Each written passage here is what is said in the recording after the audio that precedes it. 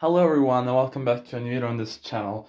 Today I just wanted to do a video and say to all you guys that I can't wait until Liseberg opens, and sadly they can't open this year, and I'm really sad for that because I'm looking on YouTube and seeing all the videos when I wrote with the Helix, not when I filmed, because I don't film one video.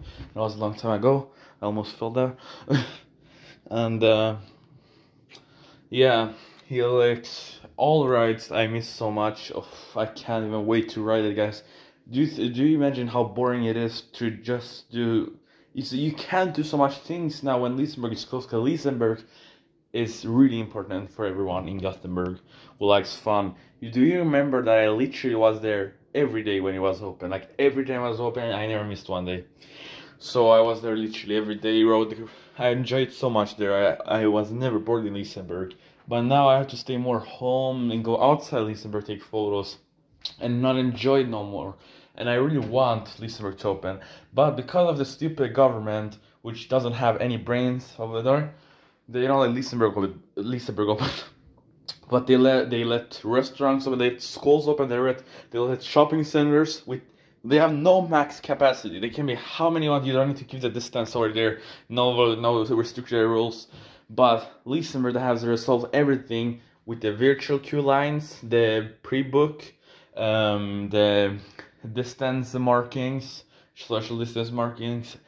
That is Gothenburg's safest place are not allowed to open. How stupid isn't that, guys? How stupid is that the government just wants to let the unsafe, the most dangerous places to be open, like the school. They don't keep any distance. The kids like run crazy, no distance at all. And shopping centers, they can be so crowded, but no one cares. But Liseberg doesn't open. It's so crazy. Like the government, oh my god. I wish they can stop working here and getting I wish I can be the government for one day and let Liseberg open and then get back to normal. Guys, I can't even wait to ride. And I have lost the feeling of a roller coaster, how it is to ride a Liseberg. And I'm like really nervous. I'm not feeling well without riding any roller coasters or rides now. I really can't wait. Oh, look at the beautiful sunset down. You see that? Looks so beautiful. Do you see over there? Wow. Oh shoot. Sorry guys. Yeah. So that's what I just said. I can't wait until they open. So as soon as they release the opening date, like I'm gonna go crazy. I'm gonna jump. If I'm in the bed, for example, I'm gonna jump off my bed and run to my parents and tell them to buy the year pass, of course the season pass, 100%. So yeah, buy the season pass and we're ready to go. Premiere, we're gonna be the first one in the premiere. I can promise you that, guys. So yeah, I'm really excited for this. Yeah, but thank you for watching. Yeah, the first thing we're gonna ride is on the land. I know we already rode it with the CO. We were the first riders, so you know. And we're ready to ride it, but we want to do it again now when public will ride it too. So it's because it was really fun too. So after on the land, I think we're gonna take Helix or Atmosphere.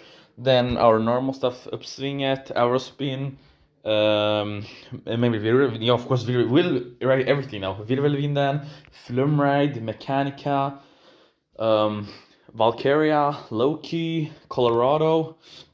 Yeah, and they are pretty sure that they're gonna open next year, and they aren't gonna open 25 April. They're gonna open 2nd April, like 2 April now, like really early, just cause so they have more time now.